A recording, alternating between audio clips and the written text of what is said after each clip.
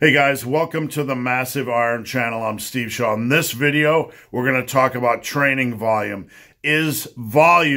How important is volume for the muscle building process? Before I get into that topic, if you have any questions or comments, drop them down below. The best topic ideas I turn into videos just like this. All right, training volume. How important is it for the muscle building process? We're going to dive into some of the science in this video and try to apply it in a practical, reasonable manner into our lives. Because when it comes to volume and progressing in volume, you can add as much volume as you want, but how are you going to fit that into your training week? So we're going to look at volume in terms of practical application.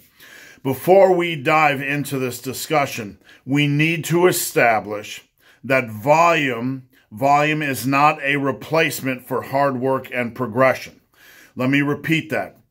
Volume is not a replacement for hard work and progression. You just can't go into the gym and just do volume, and not focus on hard work and progression. Now, some people will argue, my volume training is hard work. My volume training is hard work. Okay, fair enough.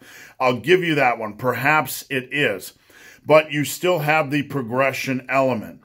If you are not progressing, if you are not practicing progressive overload, then volume does not matter. That's basically what all the experts agree on what the science is telling us.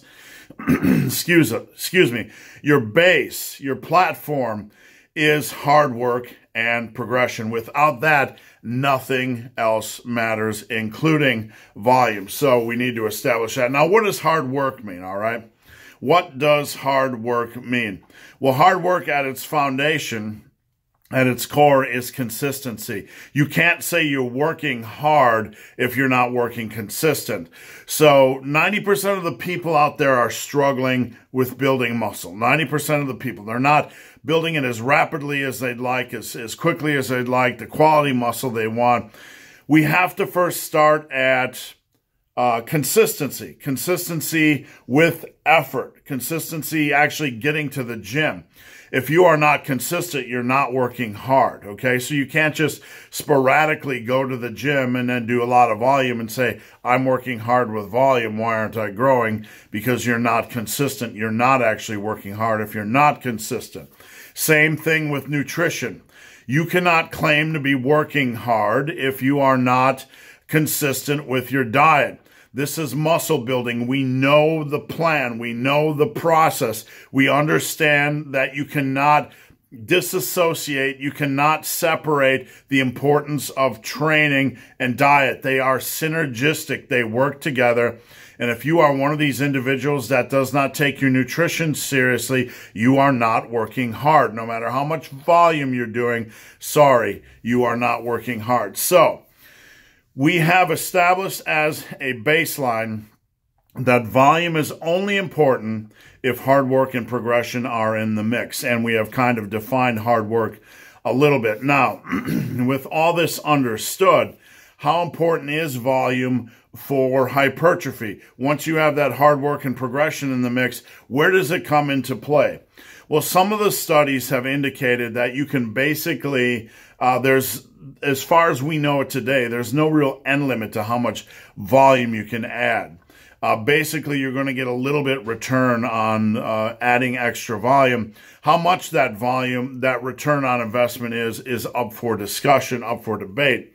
Now, just because I say this doesn't mean you should run out and do a shit ton of volume right now, because there are downsides. You can beat the living crap out of your body over the course of 5 years as a natural, or over the course of a lifetime as a natural. It's probably not required because you have natural physiological limits, and you're going to probably get there without much volume anyway, without much extra volume or an insane focus anyway. You're going to get there with a reasonable amount of volume, because that's just the way natural bodybuilding works, natural muscle building works.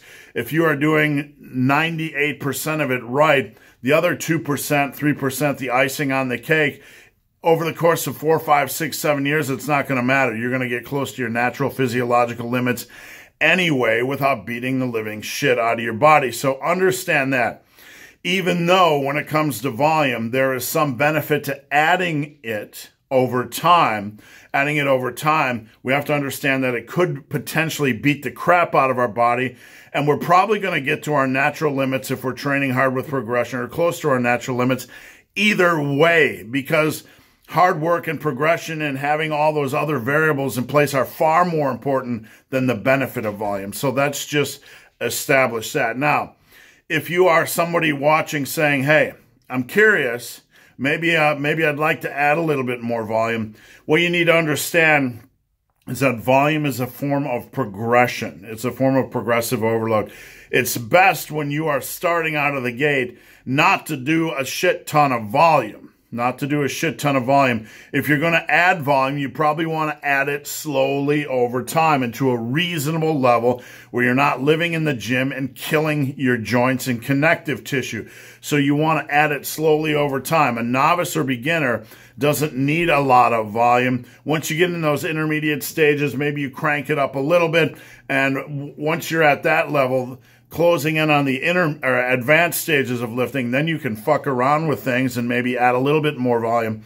I will say one thing I've always advocated when it comes to volume is considering some form of periodization of volume when you get to the intermediate or beyond stages. If you're going to play around with more volume, then you need to perhaps consider periodizing your training or doing some form of deload every 4th week. You could also do forms of training when you're in the intermediate or above stages where you're ramping up the volume over time, almost getting to that overreaching stage and then pulling back for a couple weeks.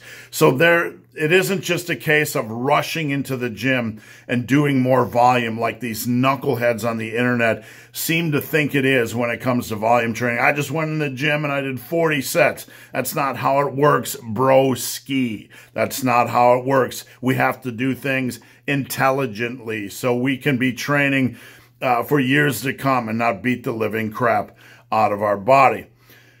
And I want to repeat, just as an end cap, you do not have to be volume obsessed to build a lot of muscle. Let me stress that, a lot of muscle. You do not need to be volume obsessed. Use a reasonable amount of volume, maybe a little bit lower when you're starting as a beginner to novice. But as an intermediate, use a reasonable amount of volume, maybe somewhere in 10 to 12. I usually do 12 hard sets for major muscle groups and 6 to 9 sets for minor muscle groups a week. And we have to understand when it comes to training hard, which is a base of this whole equation, a foundation of this whole equation. If you're training hard, it gets harder to add a lot of additional volume. If you're training harder, it gets hard to go beyond that 12, maybe 15 top working sets for major muscle groups like I do for back. It gets hard to go beyond that because you're absolutely toast when it's done. And that's not a bad thing, because you get to that point where you are working hard with that type of volume. You're going to see quality results, and you probably don't need to add much volume over time or periodize volume or cycle volume or whatever. So just keep that in mind. We have to be reasonable when it comes to volume additions, okay? Just because the research says that there isn't really any stop in, as far as we know it today, any stop in the return on investment in volume, doesn't mean that there is benefit in training 5 hours a day. That's ridiculous, because you're going to try to squeeze out maybe an extra 0.5 percentage point in gains from training 4 or 5 hours a week or a day, when in reality, if you just train consistently with a reasonable amount of volume, you're going to get to the same place after 3, 4, 5 years. You're going to get to the exact same place. So there you have it. is volume important for hypertrophy? Hard work and progression is really what's important. Volume can be a tool, but it has to be applied wisely. But we need to understand with volume training that over time, if hard work and progression and a reasonable amount of volume are already built into a program, you really don't need to add extra volume. So guys, hope this video has been of some help. If you have any questions or comments, drop them down below. If you made it this far in this video and have yet to subscribe to my channel, please do. I'd appreciate the support. So guys, as always, thanks for watching. Have a great day.